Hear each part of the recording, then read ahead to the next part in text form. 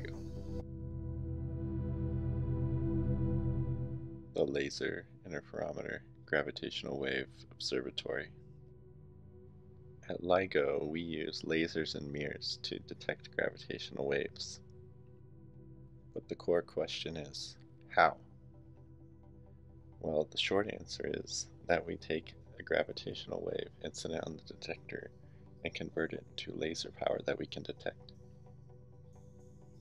This is done by placing 7 optics in a specific pattern, known as a dual recycled Fabry Perot Michelson interferometer. What will we learn in this video? My hope is that we will gain an intuition for how the LIGO detectors generate a laser signal from a gravitational wave.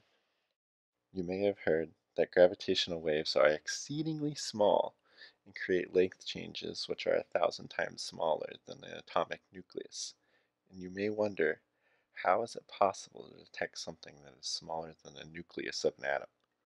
Today, we will derive how Advanced LIGO's optical configuration amplifies this tiny astrophysical signal into something we can detect. We'll do this in 3 steps. First, we'll briefly explore what a gravitational wave does to the LIGO detector and everything else in the universe. Second, we'll delve into the fundamentals of optics and review what a laser beam is and how it interacts with a mirror. Third, we'll use what we learned to build a Fabry Perot interferometer and a Michelson interferometer, the core technologies of LIGO. Gravitational waves affect lengths in spacetime itself. To see how this works, we'll build our own spacetime and put a ring of test particles in it. Next, we'll construct a matrix describing how a gravitational wave affects our x and y coordinates and give them values.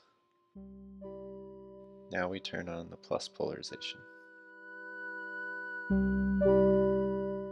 The gravitational wave stretches in one direction while squeezing in the other.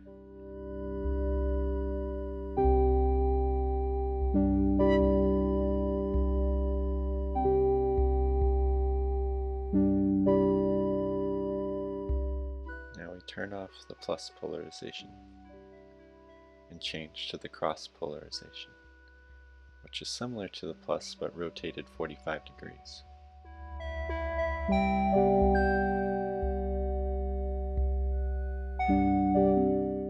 Now we can add a relative phase phi between the polarizations and turn both on at once. When we change the relative phase, we get circularly polarized gravitational waves.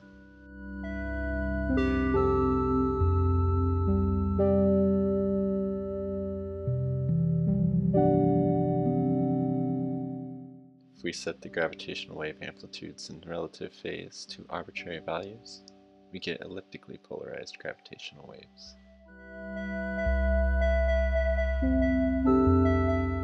If we turn on the plus polarization again and replace 2 of our test particles with mirrors, we will see the kind of motion that a LIGO detector might witness as a gravitational wave passes through. However, the effects shown here are vastly exaggerated. The strongest ever detected gravitational wave was about a factor of 10 to the minus 21 smaller than shown here. Gravitational waves of this magnitude only come from extremely high mass, rapidly accelerating sources.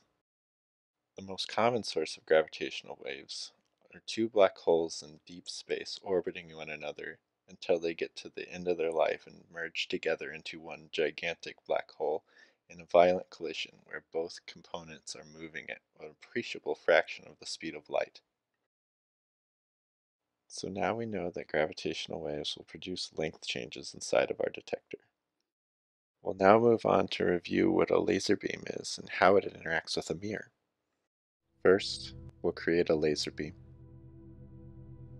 In our case, the laser beam is very simple. It's just a sine wave with a certain amount of phase, called phi. We can evolve this phase with time. The phase of our sine wave also depends on the wavelength lambda, which we can change to make longer or shorter.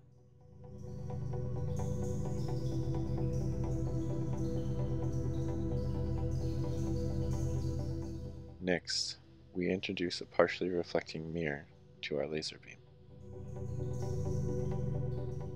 This splits our input laser beam into a reflected beam and a transmitted beam.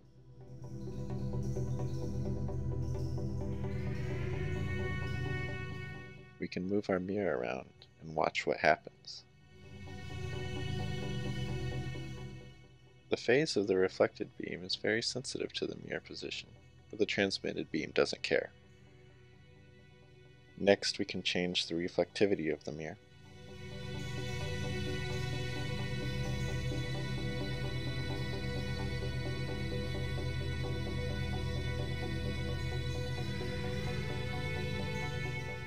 And start propagating with time again.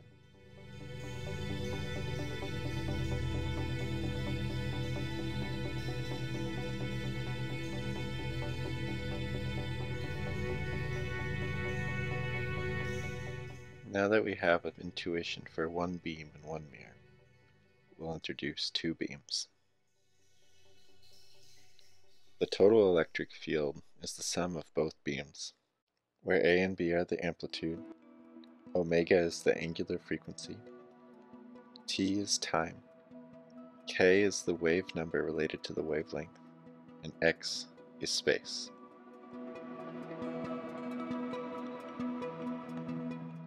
The wave number K is used to indicate the direction that the wave is traveling. Now I want to introduce a concept called the propagation matrix.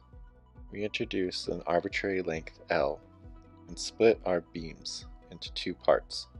The propagation matrix describes how each beam evolves as it travels through this distance L.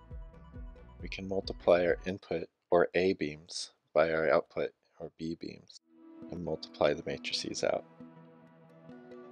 We can create a dial to visualize the phase accrued by each beam as it propagates through this distance, as we change the distance.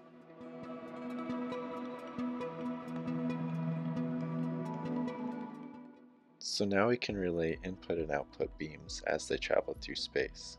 So we'll reintroduce our mirror.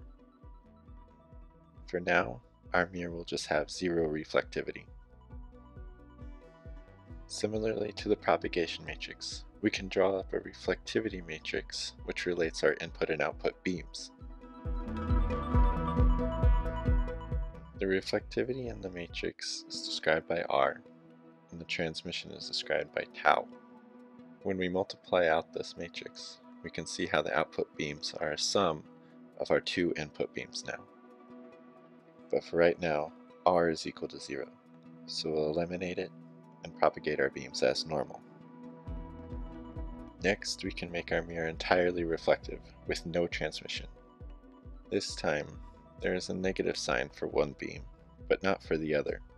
We won't dive into this too much except to say that it's a convention chosen based on which side you're reflecting off the mirror. Finally, we make the mirror half reflective. We've made one output beam disappear entirely, while the other has been multiplied by square root of 2. Now let's move the mirror. Now B1 is equal to 0, and B2 is multiplied by a square root of 2. And by moving further, we can recover the original situation. This summing of waves is known as interference. Interference is so fundamental to what we do, it's literally the I in LIGO. The concept of interference is simple. It's merely the summing of sine waves, but we've seen that it can give unintuitive results, causing one beam to disappear entirely by shining in a second beam.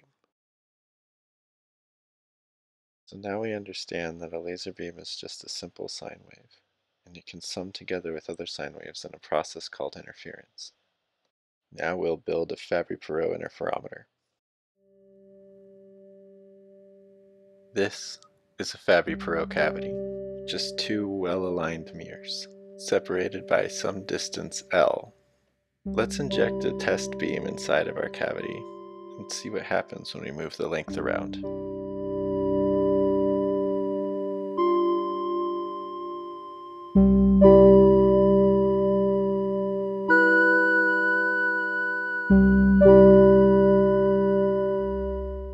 Whoa, we seem to get a huge spike in power at two different lengths. Let's take a closer look. Let's rebuild the Fabry Perot cavity and label everything a little bit more carefully. We have our input mirror in front and behind the end mirror, aligned at a length L apart. Next we have our input beam, our reflected beam, our intracavity beam going to the right and to the left, and finally our transmitted beam. We can also draw the total beams in front of and inside the cavity. Now let's move the cavity length once more.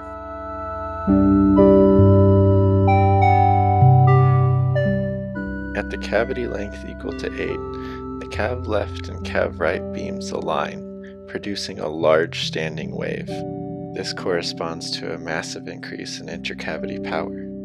Let's see if we can derive where this increase comes from. Again, we'll recreate the Fabry-Perot mirrors and the laser beams, but we'll simplify the beams down to just arrows.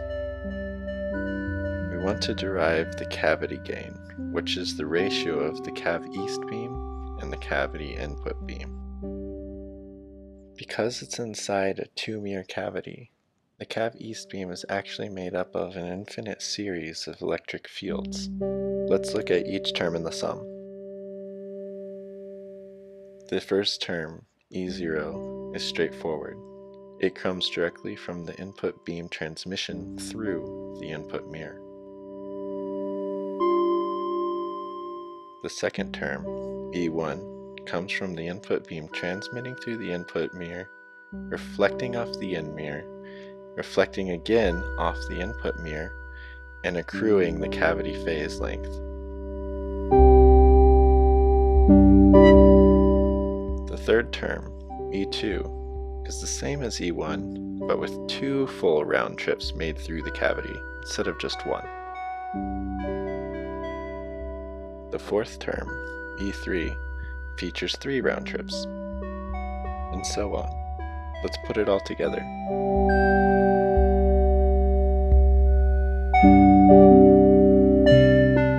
Now this infinite series may look familiar to some. It's the geometric series. Our mirror reflectivities must be less than 1, so the geometric series holds for us. Let's rearrange.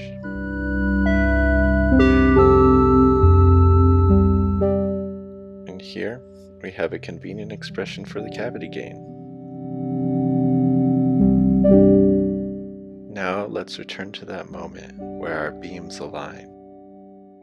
That moment is when the Fabry Perot achieves resonance. This expression depends entirely on the reflectivities of the mirrors used in the Fabry Perot and the length of the Fabry Perot. If we set the values of the reflectivities of the mirrors to be close to 1, then this denominator can potentially be very small if we set the phasor to 1. If we go through some math, we can find when the phasor becomes close to 1.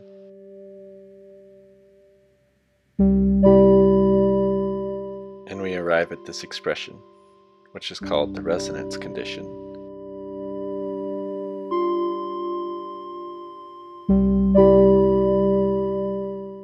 Now that we have our cavity gain expression, let's return to our Fabry Perot and derive the expression for the reflected beam off of a Fabry Perot. There are 2 main components to the reflected beam: the beam promptly reflected off the input mirror, and the beam coming from inside the cavity. Now we just move this expression up and do some algebra.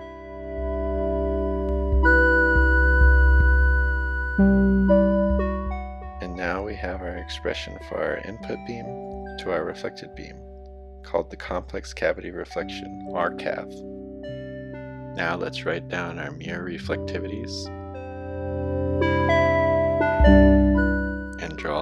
length phasor and our complex cavity reflectivity and move the length around again. We note that the reflected beam becomes exactly 0 when we're on resonance, but when we're off resonance, it has some value. Now let's change the cavity to have highly reflecting mirrors and see how it changes the overall cavity gain. First, we make the end mirror perfectly reflective. Note that RCav is now equal to 1. We change the input mirror to be 90% reflective. Now we lower the input amplitude and make it 99% reflective. Now that is a highly performing cavity.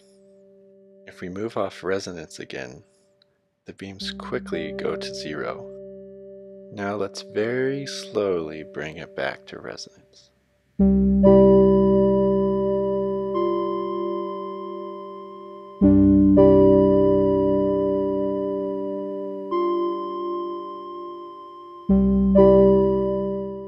Now I want to call attention to the extreme sensitivity to length that the cavity reflection has. The best way to do that is to take the derivative of the cavity length with respect to length.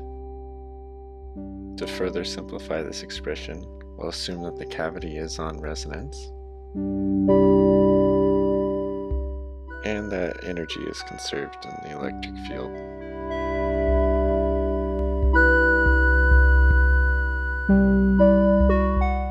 And this expression is the Fabry-Perot response to changes in length. I want to call your attention to the denominator here. We know that the denominator is already small, and here it's getting squared.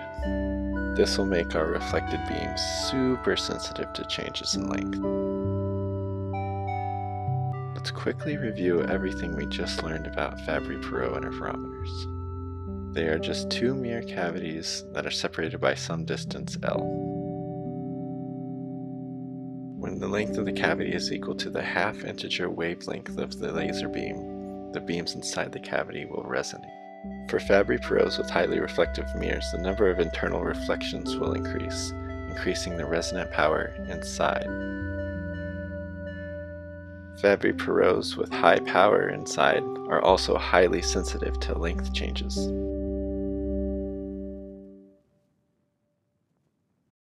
Finally, gravitational waves will naturally change the length L of a Fabry-Perot interferometer. Now we have some conception of a Fabry-Perot interferometer, and we'll move on to understanding a Michelson interferometer.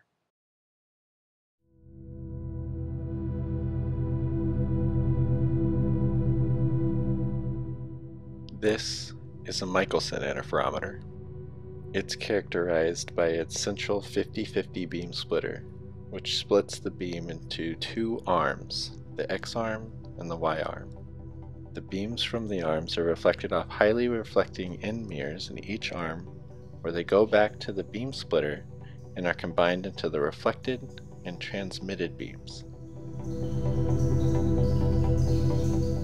This interferometer is set up such that the length of each arm is equivalent.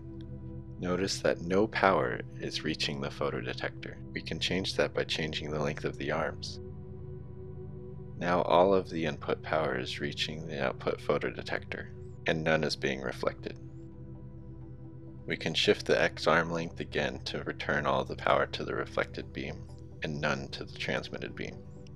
Now I want to start deriving some equations, so we recall our reflection matrix and label each side of the beam splitter with a positive or negative reflectivity.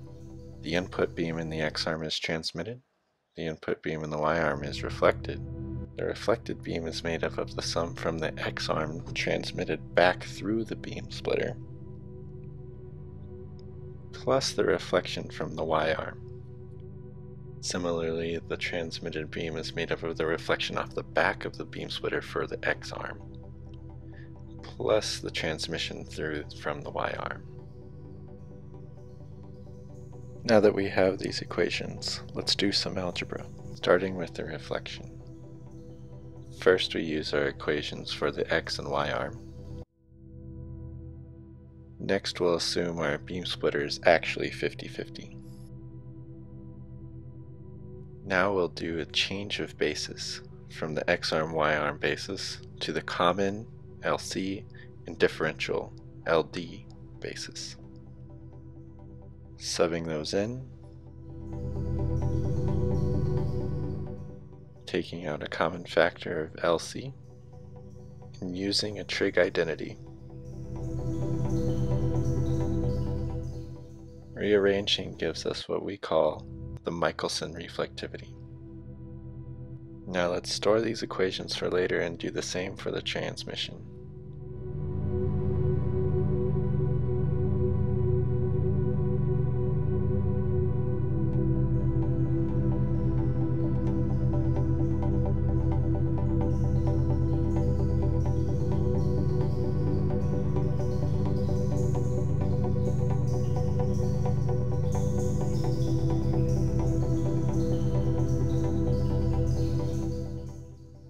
And this gives us what we call the Michelson transmittivity. Now, let's rebuild our Michelson and test our derivation. Again, let's set the lengths of each arm to be equivalent, and apply common motion to each arm. Notice that we see an overall phase change inside the interferometer with common motion, but no power ever exits the transmission port. Now we'll switch to differential motion. Now we do see the power levels in each port changing.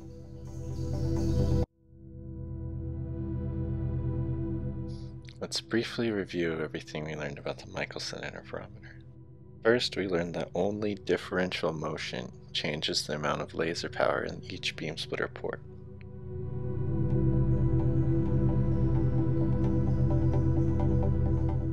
Common motion between the arms creates an overall phase shift but does not change the power levels. This makes the Michelson very good at detecting differential motion between our arms at the transmission port. Gravitational waves will naturally create differential motion.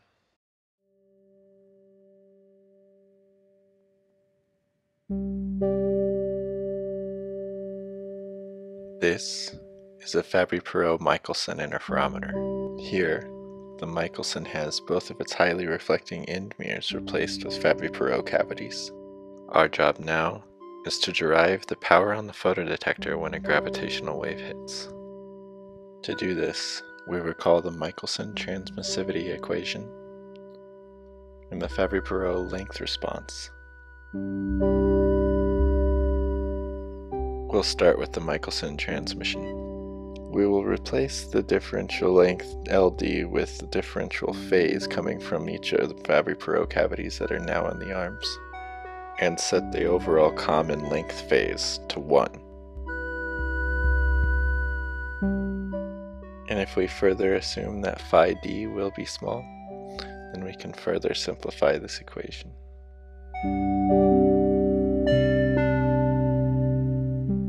But now, what is the phase change of the arms phi x and phi y?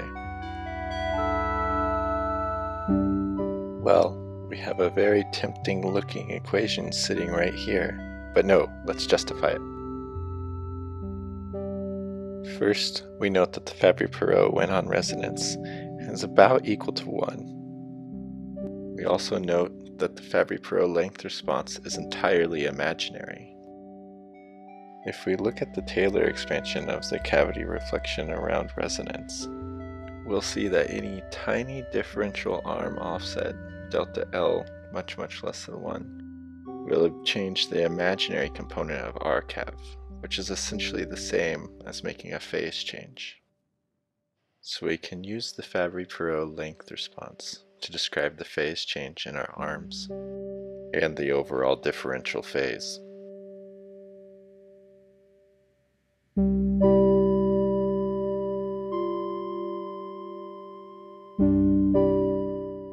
Now we have the expression for the electric field in the transmitted port, but we have one last trick up our sleeves. We can only measure power.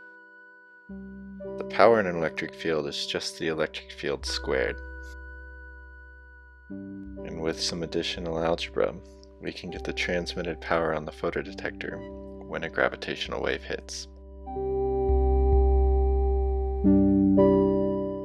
So now, Finally, this is the sensitivity of LIGO to gravitational waves, or at least to length changes. Notice that it relies on our favorite big number, drcav dl squared. We also have our expression for the total power in transmission, and we reviewed the Fabry Perot length response. Now we'll put some numbers in and see if we can detect a gravitational wave signal. And we know that our gravitational wave is very small, 1 times 10 to the minus 21. We'll factor in the 4 kilometer long arms, the small Dharm offset of 1 picometer, the highly reflective mirrors, about 1 kilowatt input power, and the wavelength of the laser we use.